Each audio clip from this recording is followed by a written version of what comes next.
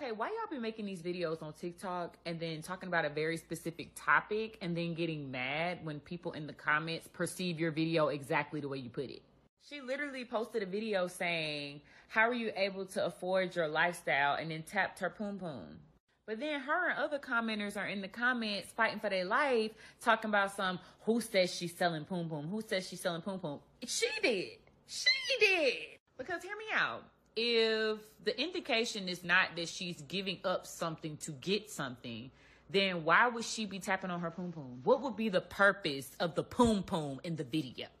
Yeah, I just feel like y'all say stuff because it sounds good, but then when somebody points out what you're actually indicating, it upsets you. And it's just like, babes, you brought this to us. Like, we didn't ask for this.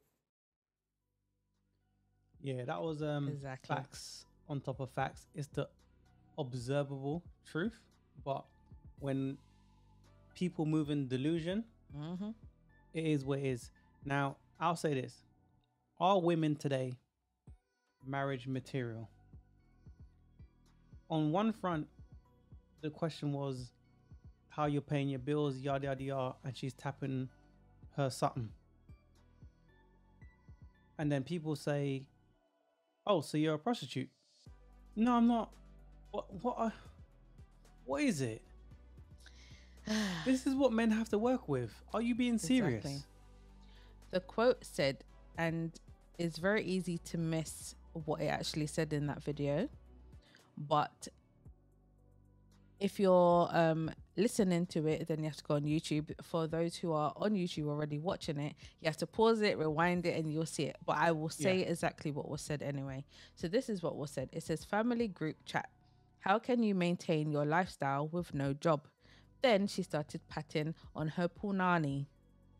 Okay? Yeah. So for those who have a bit of common sense and, you know, a bit, they've got their screws tied together. It's tight, right? It's not loose.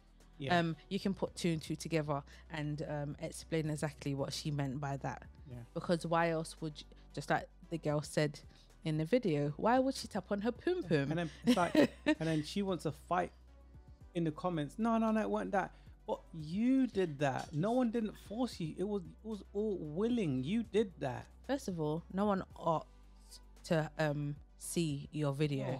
You're the one that put it out there. You did that. No one asked for that. We didn't ask to see that. Summer's coming up. Right? Summer's coming up. It's hot girl summer. It's hot girl summer till it's time to cash out. It's hot girl summer all year Men round. that you want later on in life, when your beauty fades, is going to see this. Then you're going to complain about the outcomes. And then you're going to blame men. Same thing I was talking about earlier. That's what I'm saying. All right. It's true. All right. Well, her answer to maintaining a lifestyle with no job is obviously to use her cooch, equaling, like you said, a man paying for your cooch, monetizing their body, but they're not a prostitute though. Exactly. Yeah. But you're using whatever you want to call your kitty cat, pum pum coochie, nani, whatever you want to call it, your vajayjay, right? For money, clothes, bags, jewelry, cars, houses, and so on, right? But the point is, she's indicating that that's what she will use to maintain her lifestyle. All women, in general, more than 3 holes. We'll tag that podcast also, right? But then one of my notes is this, right? A lot of women mismanage their body.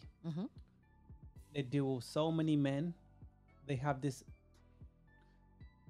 mad way of thinking, this effed up way of thinking. I'm going to be blunt. This effed up way of thinking, right? So then they can't identify a good man from a bad guy. And it goes back to the earlier clip, right? Where they're a bad apple picker. They do all these things and then they go, why do guys just see me for bedroom fun? I wonder why. Because that's what you put out there. That's what you showed him. That's what you're putting on the table. All of this. Yeah. So you say to a lot of dudes, right? I'm gonna mislead you and lure you in with the getting bedroom fun, giving you the IOUs in coochie. That those dudes ain't ever gonna cash in. And listen, there's a lot of simps out there that believe, oh, I'm gonna get something from this chick. But I say all the time, men need to learn to hold frame, right? But nonetheless, right? You got these women that post these things. This is there forever. Then you're gonna complain later on when your husband's trying to find you and he realizes, hey, you ain't a wife. Just saying.